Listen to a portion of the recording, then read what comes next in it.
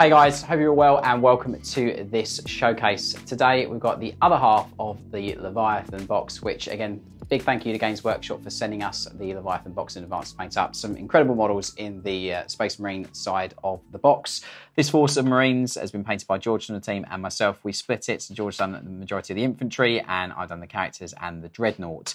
So let's jump in and have a look at all these awesome models in their glory. Really elite force that we've got here. We've got some Sternguard, we've got some brand new Terminators, which everybody's been super excited about. We've got some brand new Infernus Marines, obviously flamer-toting Space Marines, which is always good.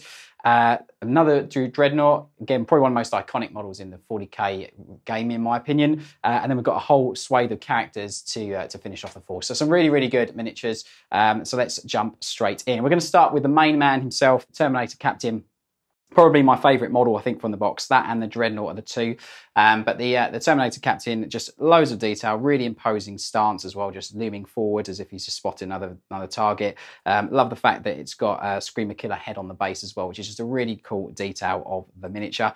Had a lot of fun painting these. We've gone for Hawk Lords as a chapter. A little bit of backstory. Hawk Lords was my first Space Marine army other than Blood Angels, so we thought we would honour my past chapter in this in the new miniatures, and that's why we've gone for this colour scheme. Painting process was really good. Obviously chose some really vibrant purple, which is a very old colour, which is called Leash Purple, and it goes on like an absolute dream through the airbrush. So really nice base colour for the armour. So next model we're going to look at is the probably one of the first ones that we saw when Leviathan was announced, which is the Lieutenant. Again, really cool model. I love the backstory to him having a bit of armour as well on there, and obviously we've done the same sort of hive fleet on there. So it's Behemoth, obviously. So any of the Terminators that you see in this force of Marines, you're going to have the Behemoth colour scheme on there. Great pose. We didn't really change the models at all whatsoever. I went for a really sort of stock loadout. But the Lieutenant's got some great little details on him. Absolutely love the Predator style blood dripping from the blade as well, which is really cool. Yeah, he was just an awesome model to paint. Next, we've got the Terminator Librarian. So again, a really awesome model. Loads of great little details on him. All the runes on the armour, the sort of psychic sort of lines of power on the armour, which are quite cool. Massive force axe as well, which is just a really cool little detail on him. Absolutely love the fact that that George went for the yellow cabling on the armour. It's a very close nod to sort of like the box art and also to the old sort of style of Librarians you used to see back in 2nd edition. Then we've got a brand new Apothecary Biologis in Gravis armour, which is again really cool miniature, very imposing, looming forward as if he's scouring for another target whilst carrying his Space Marine bag of biological bits, which is just awesome. So that's the Apothecary Biologis. Then we're going to jump and have a look at the Sternguard. Again, a really awesome set of models. Do love the fact that you've got a Mark 7 helmet on one of them as well, which is just a real nice nod to Firstborn Marines, which I think is a great thing. Love all the details that really give the standard Primaris Mark 10 armour a little bit more intricacy. And you've also got the tabards as well, which just denotes them as a veteran status. And we went for yellow helmets on these guys as well, just to show that they're a veteran. But again, a really nice selection of models. The guy with the plasma here as well is quite cool. I absolutely love the reversed drum mag, or not drum mag, the hopper mag on top of the gun rather than being underslung, to show that sort of combi weapon, which is great. You've got the heavy bolter in the unit as well. It's nice to see the return of the heavy bolter to the Primaris range. But again, a really awesome miniature. All the chevrons and the cables and things just contrast nicely to the purple, along with the yellow lid. Then we've also got the last one as well. Again, really cool set of models. And this guy's just got a standard magazine as well on him, so maybe he's just got a different type of ammunition. Then we're going to jump across and have a look at the Infernus Marines. You get 10 of them in the box. That's 10 flamers. That's a lot of Promethean being kicked around the table. But again, really nice set of models. They build really nicely. A really great set of sort of like posing as well. A nice variation between the unit of 10. We also just splashed on that yellow sort of accent colour by painting all of the flame canisters on the flamers in a yellow.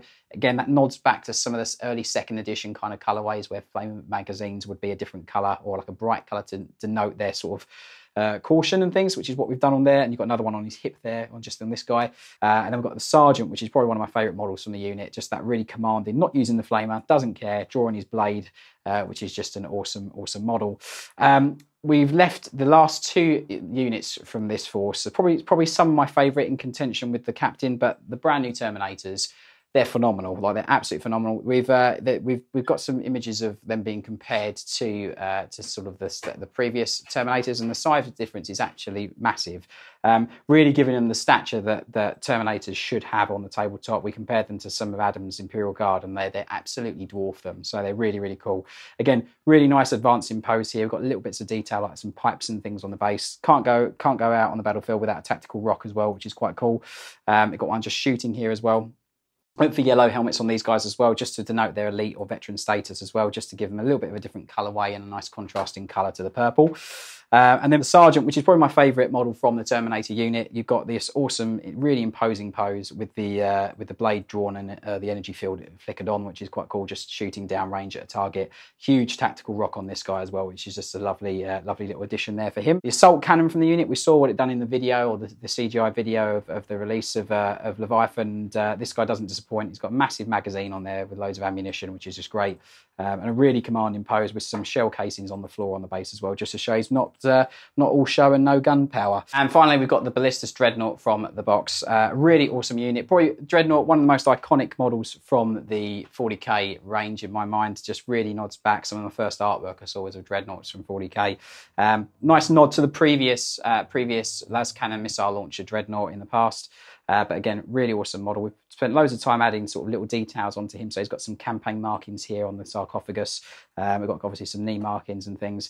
You know, and obviously just done quite a few different transfers and things on the model just to denote obviously his sheer sort of veteran status, which is what he is. But a phenomenal model, really great piece of kit for your army, obviously with the firepower that it brings to the tabletop. And again, even he's got a tactical rock as well. So I do hope you really like these awesome miniatures, which we've had the pleasure of painting for Games Workshop for the release of Leviathan. It's been an absolute pleasure for all of us involved on the project. On the Tyranid side, on the Marine side, we've absolutely loved all of the miniatures that we've had the pleasure of painting.